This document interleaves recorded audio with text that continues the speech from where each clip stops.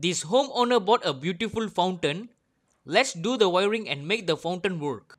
Use 2.5 mm live neutral earth wire and insert the wire into the existing hole which already made. Then pull the wire from the outdoor.